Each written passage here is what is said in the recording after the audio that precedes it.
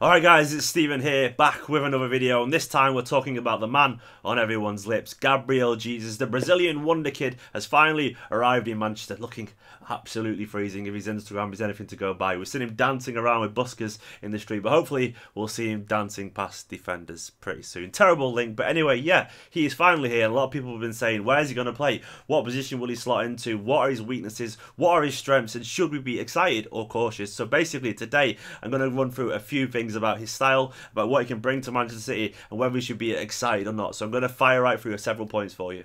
Firstly, he is only very young, still just a baby in footballing terms. 19 years old. He's been carrying a whole weight of expectation on his shoulders now for a few months, if not a season or two for Palmeiras, as he's basically shot to fame very quickly as Brazil's new number 9. He scored 4 goals in 6 games, and basically for Palmeiras, he was a star player in the Brazilian league this year. He won the player of the season, and obviously guided them to their first title in 22 years. He's still very young, but he's already achieved so much so quickly that this move has not come as a surprise to many people. He's obviously moved from a league where it's physical, it's aggressive, but there's also technical ability there. But then he's come to arguably the most competitive league in the world. It is going to be an absolutely huge ask for him to adapt to the English league, to the intensity, to the increased technique, and in general the pressure that the media is going to put him. Stylistically, he's an all-round forward. He generally has everything to his game potentially. He has an explosive turn of pace. He's very quick off the mark. Technically, well, he's Brazilian. He was a street footballer beforehand, and he has that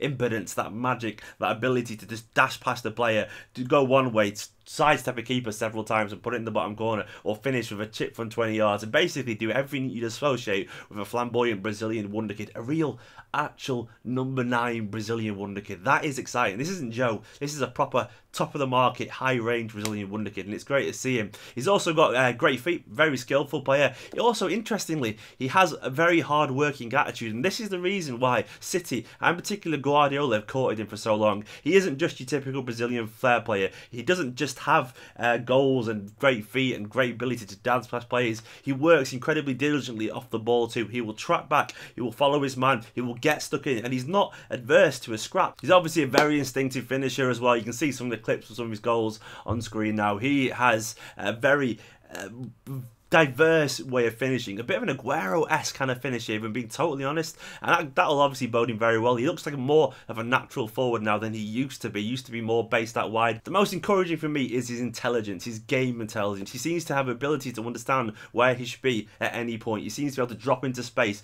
be it out in the channels or pockets of space between the midfield and the forward line, and giving and going and passing around with the likes of Neymar, players obviously who've done it all at the highest level in the professional game.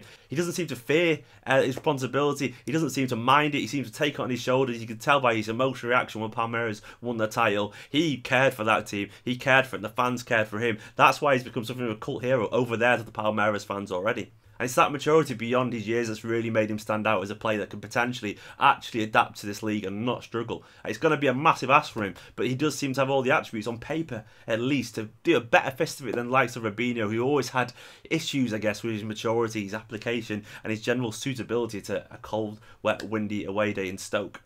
There are obviously some concerns as well, and it'd be unfair not to mention them. He is still only incredibly young. 19 years old is hard for any player to break into the Premiership. Never mind when he's come from a league over in Brazil, which is vastly different culturally, technically, stylistically than the English league. And it's going to be a big ask for him to basically adapt to this league straight away. I don't expect him to, and I think that's totally fair enough. Obviously, the pace will be different over here. The physicality, there's no signs that he's actually going to struggle with a more physical game, but he might find it a little bit overwhelming initially, at least. It'll take him some time to adapt to that, as the way it would take any young lad time to adapt to the increased technical ability and the physicality in the Premier League. It isn't just the pace that's going to go up, it's the overall quality of the players around him. There's also some questions about him emotionally. He's apparently quite, wears his heart on his sleeve, put it that way. He gives away a lot of fouls, gets a lot of yellow cards, but that usually comes from the right place. A willingness to kind of do the job, to track his man, to get stuck in, which is obviously a very admirable trait, but he probably needs to learn when to get stuck in and when not to. In general, though, it's a trait that can be honed in the right direction. I would rather a player who gets stuck in, gives away fouls, than one who doesn't, stands there with his hands on his hips and does nothing.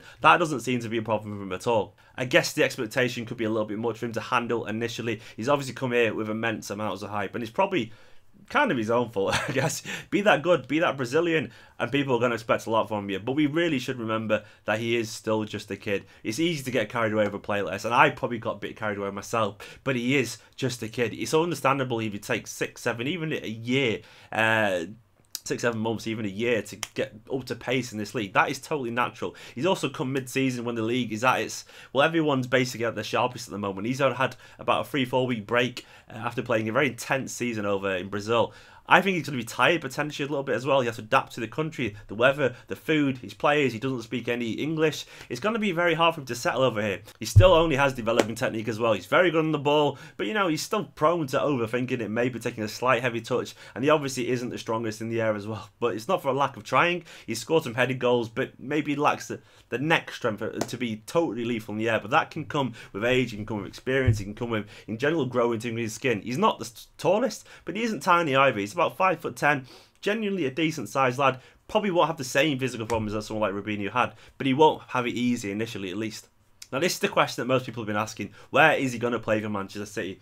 I found it interesting after analysing the West Ham game, like we all did, that we played a diamond where we played 2 up front. That was the first time I basically seen us play 2 up front this season. Sterling was very close to Aguero throughout that game, and it was excellent, it was different, it worked. To me, that's the kind of ideal role Gabriel Jesus probably wants at Manchester City. He's a very clever player, he's very diverse, he can adapt to different roles, but that's probably where he needs to be, up top, through the middle. That's where he's developed. Guardiola has also said that he plans to use him there as a striker because that's what he's become, and he's there to ease the burden on Aguero. He's there to provide an alternative to Iheanacho. Can also obviously play out wide, as when we're playing with more traditional wingers with the likes of Sterling maybe out on the right, or Nolito or someone like that, someone like Sane on the right maybe. Gabriel Jesus can play on the left and he can play on the right. He is more of a traditional number 9 these days, but he has the intelligence and the at least the diligence at least to track back in a number of various roles. He's not going to be stood there on the halfway line with his hands on his hips. He will be tracking back, he'll be following his man, and he'll be working hard.